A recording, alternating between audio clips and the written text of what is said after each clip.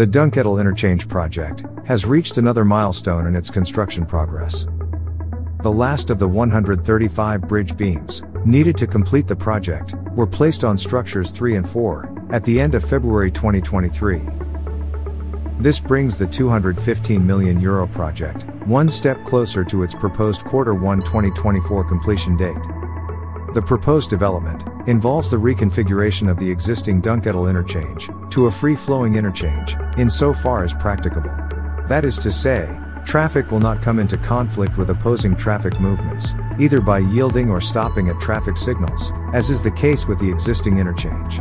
Started in October 2020, the project is one of the most complex ever undertaken in the Irish Republic, as it re-engineers the intersection of a number of key national routes, namely, the M8-N8 Dublin to Cork Road, the N25 Cork to Waterford Road, the N40 Southern Ring Road, through the Jack Lynch Tunnel, and the Cork Cove Railway Line.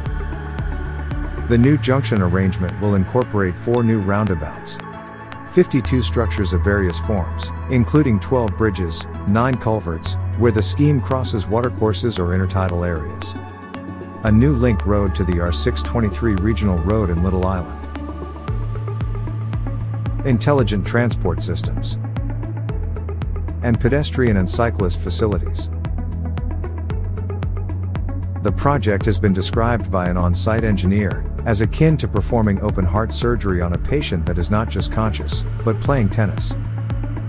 The interchange currently handles almost 100,000 vehicle movements a day, and one of the biggest challenges has been traffic management and keeping delays to motorists to a minimum.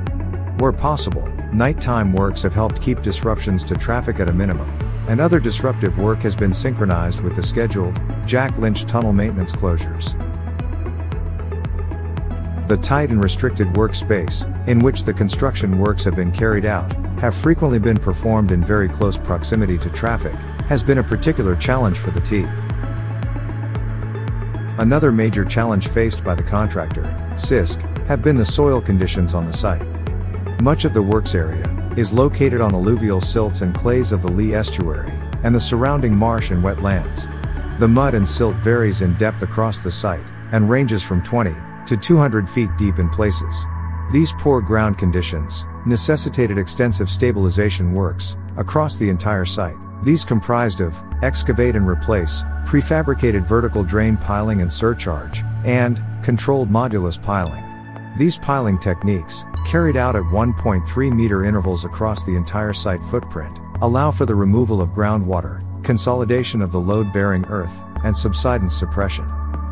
The project is also using the reinforced side slope method for its embankments. This construction method helps reduce its footprint, which in turn helps reduce the potential for ground settlement. The vegetated side walls will also help blend the final structures into the final landscaped environment when complete, and reduce its visual impact on the surrounding environment. Retaining the tidal flows in and out the intertidal areas is a major consideration of the current project, as there are diverse habitats and species in close proximity to the existing roadway, despite the current interchange, and local industries, providing round-the-clock disturbance from noise and light. Other challenges facing the team was the reinforcing of a major gas networks Ireland main running through the site, and the reinforcing and replacement of 255 meters of Irish water trunk main, supplying all of Little Island. Also necessitated as part of the upgrade works were countless ESB diversions, as well as many phone and telecom lines, which had to be rerouted to accommodate the new interchange layout. The project is expected to need to import 450,000 meters cubed of material onto the site to construct the carriageway foundations and embankments. However, nearly all the excavated spoil material will be reused on site for embankment landscaping and shaping. A total of 65,000 tons of bituminous materials will be required to construct the new carriageway during the road surfacing works. Expected to be complete and open to traffic in the coming weeks are Link F, which will divert traffic coming from Cork City into the Jack Lynch Tunnel, and Link B, which will improve traffic flows for traffic heading north from the Jack Lynch Tunnel wishing to go to Cork City. The finished project will incorporate the very latest in intelligent transport systems, with extensive CCTV and variable matrix display signage on all approaches to the interchange, which will be controlled by the Motorway Control Centre in Dublin.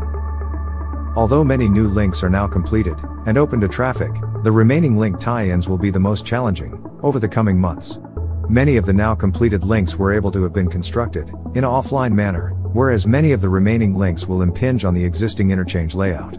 That being said, the 200-strong team are well on their way to completing the project within the Q1 2024 timeframe, and as of March 2023 the project remains on schedule and on budget.